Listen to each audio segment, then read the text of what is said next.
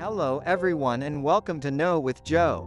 In this video I'm going to present a very interesting page of modern history, the Manhattan Project.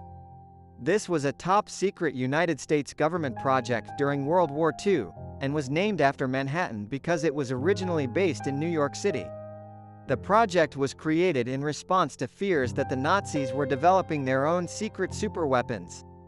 The United States, Britain, and Canada formed a team of scientists to work on this. The team included some of the world's most famous scientists, such as Albert Einstein and Enrico Fermi.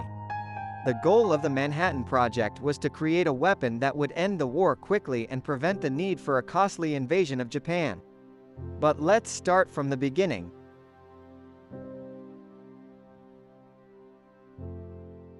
On August 2, 1939, Albert Einstein wrote a letter to then-President Roosevelt informing him of recent developments in the field of atomic research and the potential for developing a weapon based on that research.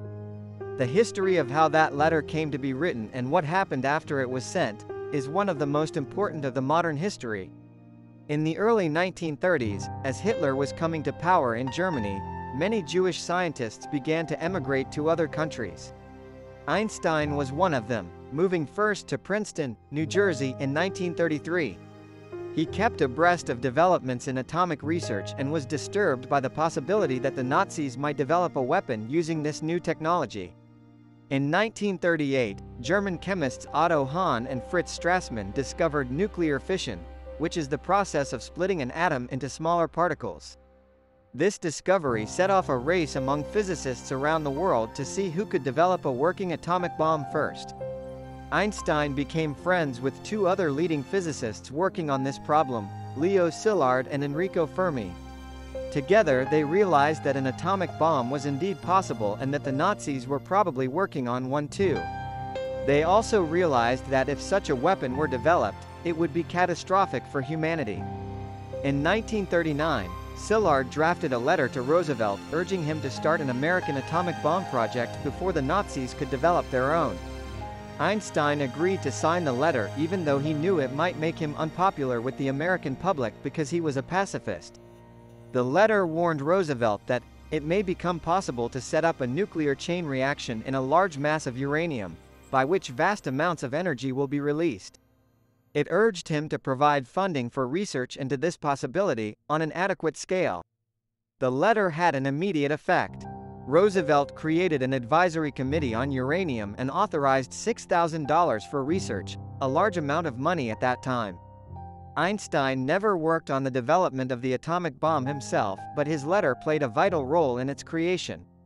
After the war, he expressed regret over this decision, saying, "Had I known that the Germans would not succeed in producing an atomic bomb, I would have never lifted a finger."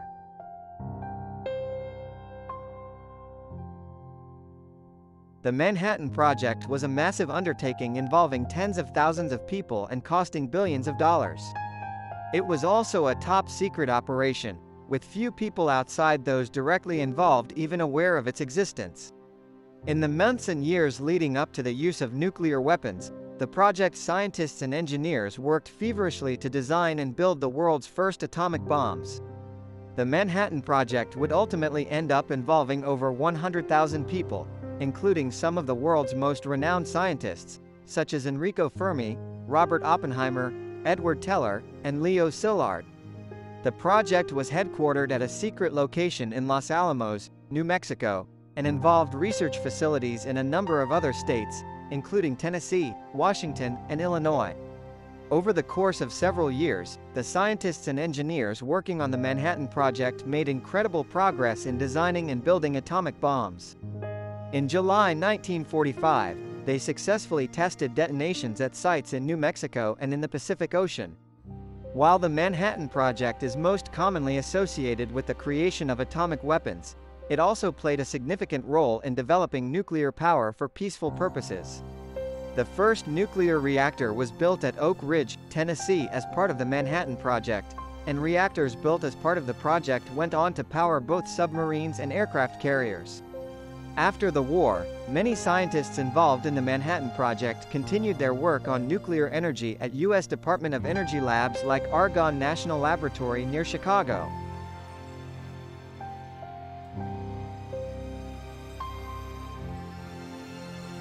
Robert Oppenheimer was an American theoretical physicist and professor of physics at the University of California, Berkeley.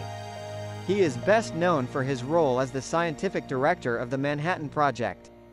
After the Second World War, Oppenheimer became chair of the General Advisory Committee of the newly created United States Atomic Energy Commission, where he advised on both civilian and military uses of nuclear technology.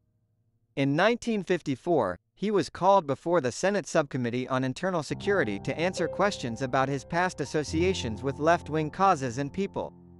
Faced with possible loss of his security clearance and consequent dismissal from his government positions, Oppenheimer chose not to defend himself at the hearing and his security clearance was revoked. He continued to work as a consultant to the AEC until his death in 1967. Oppenheimer was born in New York City on April 22, 1904, to German Jewish immigrants Julius Oppenheimer, a successful textile merchant, and Ella Friedman, a painter. He had an older brother, Frank, and a younger sister, Joan. Oppenheimer was raised in a secular household and spoke German fluently as a child. The family often vacationed in Europe, exposing Oppenheimer to different cultures and languages. At the age of 9, Oppenheimer was sent to live with relatives in Schenectady, New York, while his parents remained in New York City. He attended the private ethical culture Fieldston School, where he first began to study science. He also became interested in astronomy, and built a small telescope with which he observed sunspots. In 1918, Oppenheimer began attending Harvard University, where he initially studied chemistry. He soon switched his major to physics, and he graduated summa cum laude with a Bachelor of Arts degree in 1925. He then attended the University of Göttingen in Germany on a fellowship, where he studied under famed physicists such as Max Born and Niels Bohr. Furthermore, he returned to Harvard in 1927 to complete his PhD in physics under the supervision of Percy Bridgman. In 1927, Oppenheimer took a position as an assistant professor of physics at the University of California, Berkeley. He quickly established himself as a leading theoretical physicist, publishing papers on a variety of topics such as the scattering of electrons by atomic nuclei and quantum electrodynamics. In 1930, he took leave from Berkeley to attend the 5th Solvay International Conference on Physics in Brussels. There he met many of the world's leading physicists, including Enrico Fermi, Werner Heisenberg, and Paul Dirac. Oppenheimer's horizons expanded again in 1932 when he took a leave of absence from Berkeley to work at the newly created Institute for Advanced Study, IAS, in Princeton, New Jersey. There he had opportunities to work with some of the world's most brilliant minds, including Albert Einstein and John von Neumann. In 1933, he was appointed as the Institute's Director of Theoretical Physics.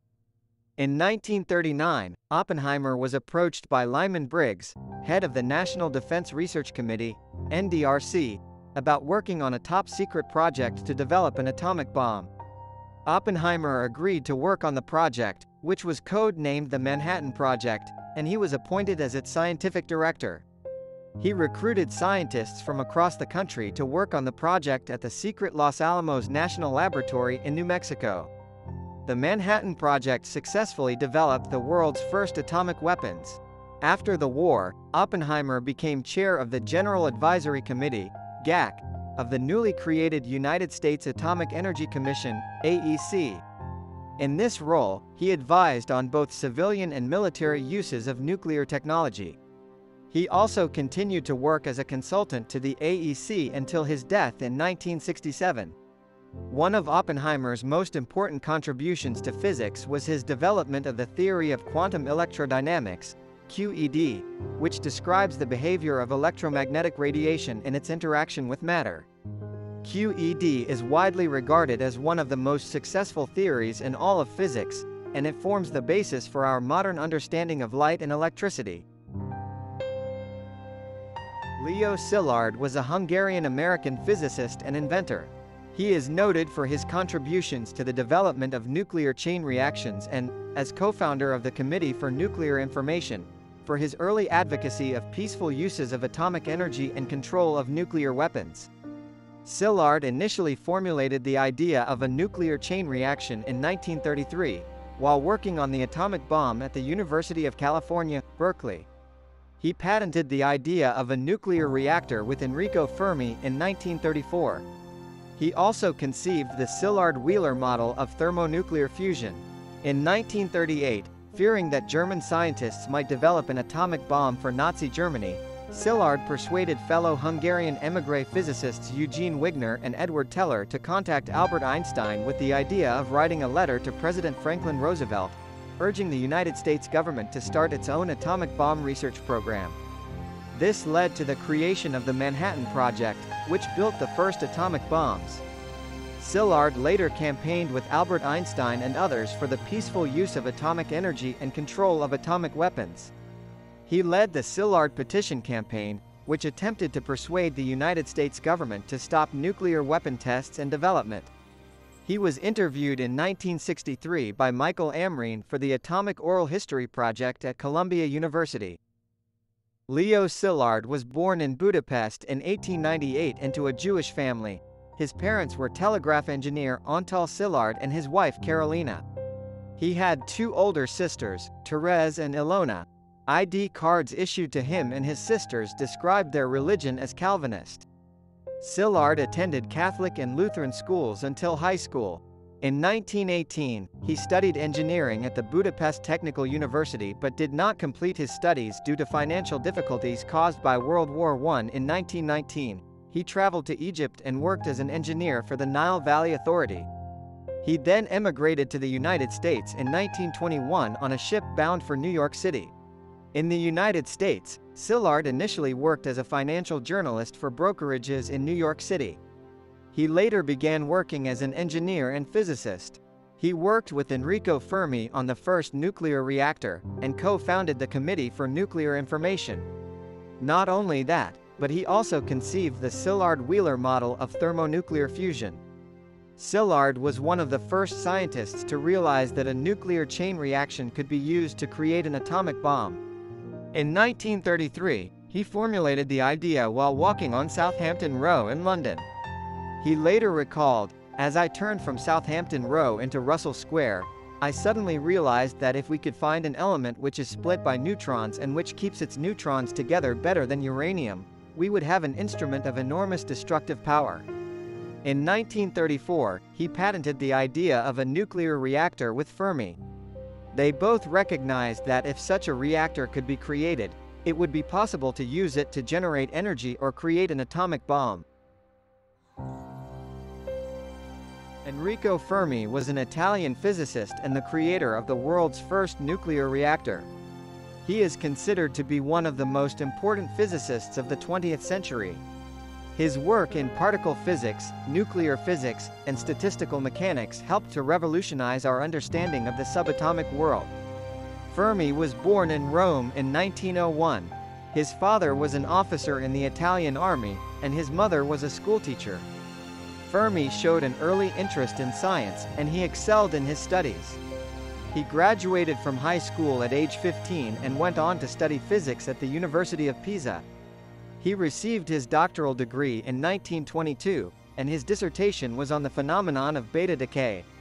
After graduation, Fermi remained in Italy for a few years, teaching at the University of Rome and conducting research at the Institute of Physics of the University of Rome.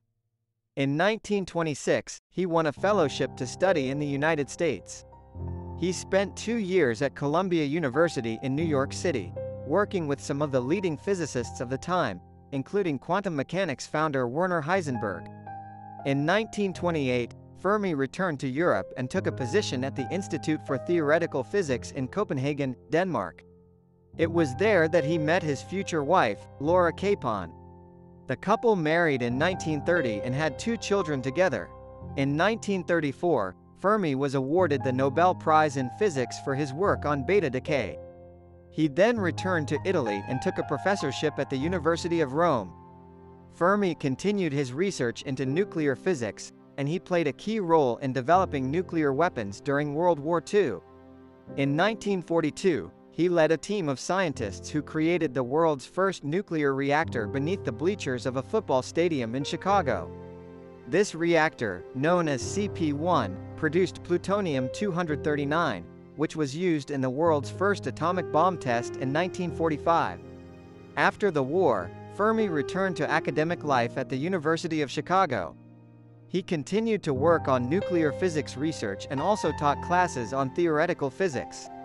He died of cancer in 1954 at the age of 53. Enrico Fermi was one of the most significant physicists of the 20th century. His contributions to our understanding of subatomic particles have helped to shape modern physics as we know it today.